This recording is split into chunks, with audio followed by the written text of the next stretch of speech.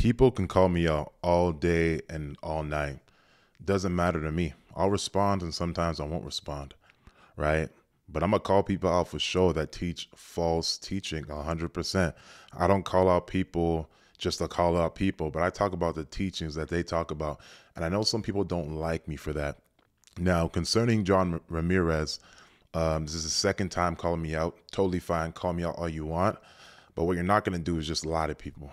You feel me? You can do whatever you want, merge with sorcerers. You're not going to lie to people, right? My allegiance is to God, and God has told me, if you love me, feed my sheep. If you love me, obey my commands, right? So that's where I come in, and I teach people sound doctrine, and I expose false teaching. And I think a lot of people get mad because I expose false teaching, right? We're not exposing people's hidden lives, but we're exposing things that are already public, and it's doctrines of demons. And a lot of people are going to be judged for tolerating wickedness or false prophets or whatever, because the Bible says in Revelation chapter 2, verse 20, nevertheless, I have this against you. You tolerate that woman Jezebel, who calls herself a prophet, but she misleads my servants into sexual immorality and the eating of food sacrificed to idols. Right? So God was mad at certain people because they were tolerating a false prophet and she was teaching false doctrine. God has not called us to merge with sorcerers and whatnot. And, John and I had a conversation behind the scenes. All right. We had a conversation behind the scenes, and I told him, he's like, he contacted me. He's like, this is where I stand. I'm doing this. You're not the Holy Spirit, blah, blah, blah, blah, blah. I give him my stance, and I'm just like, this is wrong because it's bringing confusion to the body of Christ. Right. And then at the end of it, I was like, I'll delete this because of how I worded my words, how I expressed myself, right? Deleted it, right? And he said, how much respect do I have for you? I have much respect for you and your ministry. And I said, thank you. I appreciate it. Blah, blah, blah, blah. It seemed like it was squash. It was good. I took that one post down that I was talking about, right? He never asked me to take it down, but I took it down, because we had a conversation. I was like, okay, maybe these words that I posted, maybe a little too, whatever, right? But even in that, never called him false once, never attacked him. He was just like, God has sent me there to do something. This is that, And he's like, I understand how you feel. It was totally like a cool conversation, just like understanding each other and whatnot. And then when he went public, you can go watch that video later. He threatened to shoot me, right? Over me just addressing publicly on my platform for people to be warned about this conference and the merging of these two people. And when I brought this to his inbox, or when he came to me, he didn't talk about defending them or whatever. You shouldn't do this. You shouldn't do that. You shouldn't do this. He was just trying to explain himself. But when he got public, he threatened to shoot me. Right. And you can go see that video. He called me stupid. He threatened to shoot me, and he switched up. He said he respected my ministry, but he went public and started going against my ministry. And I'm just like, okay, that's pretty two-faced, right? So I want to play this video for you guys so you guys have understanding of what I'm talking about when he called me out the second time. The first time when he called me out, you can watch the video on my page, all right, because I already posted it, but we're going to play this one. Well, I'm going to say it anyway. They got this guy named Abednego.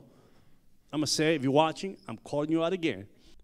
It doesn't matter if you call me out. Call me out 1,000,000 times. Built his ministry on deceptions and lies. Absolutely false. Absolutely false. And let's say if I built my ministry on deception and lies, what's wrong with that? If my ministry is based on exposing the evil one, exposing deception, exposing lies, because you're in spiritual warfare, you're exposing evil, you're exposing the devil, you're exposing deception, you're exposing Halloween, you're exposing wickedness and dark arts and sorcery and witches and warlocks and yoga and all this stuff. You're doing those things. But I guess there's a problem when I expose the spiritual wickedness and spiritual warfare within the church, but you do it outside of the church. You focus on the occult, but I focus on the evil within the church. But let's keep it going. Never called himself a prophet. Let's go back. Built his ministry on deceptions and lies. Never called himself a prophet. Never cast out a demon. Never took no one to the baptism pool. Never brought one to church. Never lay hands on people and cast out demons. And all he does is stand on social media to point out defects on people. So he's completely lying, right? He stated here, never casted out a demon That's foolish, foolery, right? I do classes every month, once a month. And after each class, there's a mass deliverance. I do 3-day fasts once a month, mass deliverance after every teaching. I do Instagram live deliverance, TikTok live deliverance, Facebook live deliverance. I'm doing these things. And I know he's trying to shun my name, like destroy my reputation, but he can't. He's lying, right? I focus on teaching, right? But what he's doing right here is a lie. And for him to say I never lay hands on anyone is ridiculous. I wrote 4 or 5 books, right? About a lot of different things: deliverance, false prophets, family curses, prayer and dreams, right? Wrote a lot of books, right? Everything he's saying right now is a complete lie. Complete lie. And there's footage on my TikTok and whatever. I'm not going to post it. Sorry that I don't go around and recording myself all over the place, always with cameras everywhere. Look at this demon said. Look what that demon said. And let demons talk for 10 minutes. I don't need to do that. You can do that. I've been doing deliverance since I was 19. You can do that, but I ain't going to do that. Called himself a prophet, never cast out a demon, never took no one to the baptism pool, never brought Lies. one to church, never lay hands on people, Lies. cast out demons. And all he does is stand on social media to point out defects on Lies. people. Now you tell me where is God in that? When you call yourself a prophet, you have a title, you haven't prophesied. You haven't prophesied to nobody. You haven't cast out a demon, because I don't see no videos that you casting out any demons. Oh, so you got to see a video of me casting out a demon. You got to see a video. There's plenty of videos on social media to begin with. First of all, anyone that knows my ministry knows I do deliverance. I get about maybe like 500 requests a month on all social media platforms for deliverance, period, right? Everyone knows that, right? But my new followers who are new have followed me because I exposed some type of false prophet or false teaching. So they have followed me, and that's all they see maybe recently. And these people are not in my ministry group. They're not joining they're not a part of my classes. They don't see my books. They don't see my other teachings, because what's being elevated right now, because of it's controversial, is me exposing false teaching and false prophets. Period. But you're gonna sit up here and just lie and lie and lie and lie and lie. I haven't seen you bring anyone to salvation to the sinner's prayer. First of all, this is so false. I had a private meeting with a celebrity. She's very well known, very, very, very well known celebrity, right? That's a rapper. And I prayed for her, brought her through deliverance, and she gave her life to Jesus. There's many people I've brought to Christ. And I'm not here to defend myself, but I'm just trying to show you how John is just straight up lying. Straight up lie. This man does not know me. He's never met me in his life. But this is what I'm telling you guys. Not everything has to be publicized. It doesn't have to be publicized. You don't have to see reels and videos. You don't need to see that. It doesn't validate nothing. And I haven't seen you get went into the baptism pool. Definitely have gone into the water and baptized people. Again, was not recorded. Does it need to be recorded? No. But you're easily to say things about people all the time. Listen, nobody's saying things about people's personal life or their personality or whatever. We talk about teachings. I know you guys 10,000 followers. That tells me that Jesus is not in your ministry. Oh, so Jesus is not in my ministry because I only have 10,000 followers. I don't got 10,000 followers. Facebook, let's just talk about it because he's lying. Facebook, I have 111,000 followers, 111,000. YouTube, I have 11,000. TikTok, I have about, I believe, 300,000, I believe. 311,000. All right. Then Instagram, I have 74,000. You're lying again. And you're telling people that Jesus can't be in my ministry because of followers. The Bible says, if 2 or 3 are gathered in my name, I am there in thy midst. And you're getting mad at me because I held you accountable. Not even, I just posted a flyer talking to my following and saying, this is birthing confusion, never called you false, and you mad at me. The Bible says in Ephesians chapter 5, verse 11, have nothing to do with the fruitless deeds of darkness, but rather expose them. Expose them. Expose them. 1 Timothy chapter 5, verse 20, as for those who persist in sin, rebuke them in the presence of all, so that the rest may stand in fear. So if you continually teach false teaching and don't repent, you're going to get exposed. by somebody. There's major exposure videos of the people I've exposed because of false teaching. False teaching. We got to stop taking these things like personal. If you lying on the Bible, it's like if you lying on the Bible, you deserve to be exposed. If you're teaching false things, you deserve to be exposed. Right? Titus chapter 1 verse 9, he must hold firm to the trustworthy word as taught, so that he may able to give instruction in sound doctrine and also to rebuke those who contradict it. So whoever contradicts the scriptures deserves to be rebuked. Whoever teaches on the third eye, sorcery and witchcraft, they deserve to be rebuked. If they're not rebuked, what happens is that none of these leaders are rebuking them. They're only doing conferences with them. And then y'all go into these conferences and getting demons because nobody is rebuking the contradictions or the sorcery or the witchcraft that's being taught. Please look into the camera and listen to me. I address teachings. It's biblical. 2 Timothy chapter 4 verse 2, preach the word. Be prepared in season and out of season. Correct, rebuke, and encourage with great patience and careful instruction. Ephesians chapter 5 verse 16. Ephesians chapter 5 verse 6 to 13. Let no one deceive you with empty words. For because of these things, the wrath of God comes upon the sons of disobedience. Therefore, do not become partners with them. Don't do conferences with them. For at one time you were in darkness, but now you are light in the Lord. Walk as children of light, for the fruit of light is found in all that is good and right and true. And try to discern what is pleasing to the Lord. So when I made that post with Ramirez and saying, yo, this is confusing because you're with sorcerers, people that teach on the third eye, and all this demonic stuff like atomic meditation, transcendental meditation, manifesting through your thoughts, and all these things. I wasn't calling you false, but I was talking to the body of Christ, how this can birth confusion. And this flyer was already public. And I've reached out to you again in 2022, pertaining to Catherine Crick, and you ignored me, maybe because I didn't have influence back then. Now that I do, you responding like crazy. You going every church you go to, so, whoop, say my name. And it's cool because what you don't know, you're actually raising my influence indirectly. You're raising my influence. You talking about my name, people want to research who's Abednego because not everyone knows me, but you going into churches and saying my name. And the Bible says what the enemy has planned for evil, I'm turning it for your good. You're actually raising my influence. You are. And I'm 29. I'm young and I got time. I'm growing. You know, I'm growing in the Lord. I'm a pastor's son. I got time. I'm probably half your age. You feel me? But the Bible tells us, therefore, do not become partners with them, no matter what. And when I saw that flyer, I called it out. I'm allowed to. Free will. But you want to threaten me. But you want to be, and then you want to be a hypocrite. Say you respect my ministry behind the scenes, then come publicly and call me out twice. And one time you say you're going to shoot me. Listen, I don't care how people feel about being called out or false teaching. I don't care. We should have the fruit of the Spirit. We should not be prideful. We should not threaten to shoot each other. We should not insult people. But we should be like, yo, like this is not right.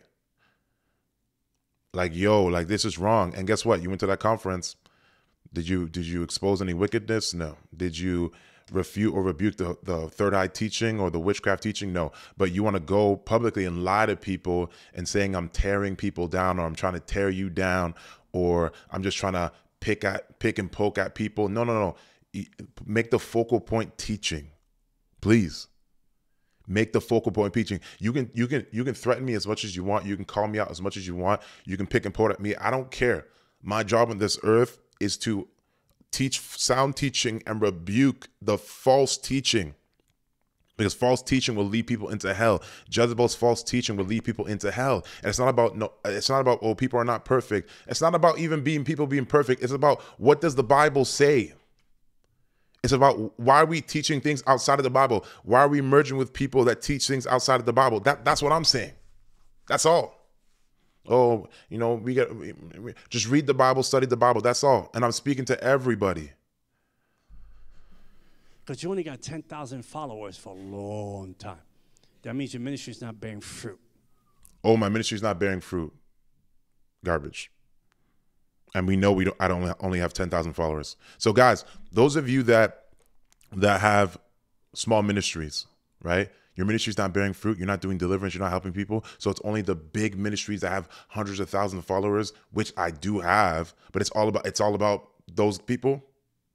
The Bible says 2 or 3 are gathered in my name, I'm there in thy midst. God's not concerned about a whole crowd of followers. Jesus picked only 12 followers, and there was a bunch of people that were just following him because they wanted deliverance and whatnot, right? So,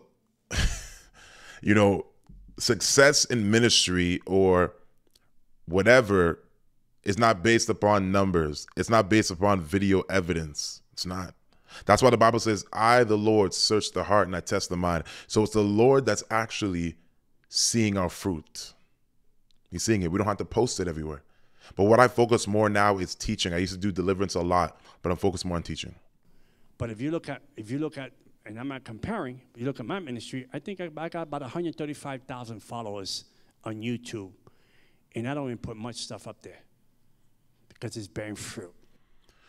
Oh, you're not comparing. You just did compare. You said you have 135,000 followers on YouTube, and I only have 10,000, which is a lie. I have 11,000 on YouTube, but you acting like, oh, I just have 10,000 followers. That's it. When you know I have 111,000 followers on Facebook, and you message me on Facebook knowing I have over 100,000 followers, period, and 74,000 on YouTube, on Instagram. You feel me? And 300,000 on TikTok. Now, I'm going to stop this here. Now, people in the body of Christ, I want you to understand that in the Bible, false prophets were called out. Jezebel was called out. There was a prophet named Hananiah. He was called out because he was misleading God's people, and God ended up killing him. He was called out by name, Hananiah, false prophet. Jeremiah called him out. Okay, then we know the false prophet Bar Jesus was called out. Simon the sorcerer was called out by Philip.